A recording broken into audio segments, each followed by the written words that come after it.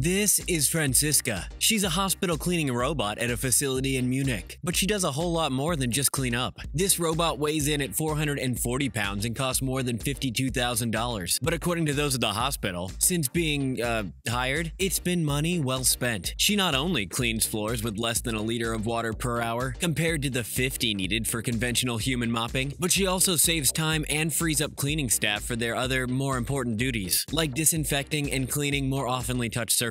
But her skills don't end there. Apparently, she's also a pretty good singer. And she tells jokes.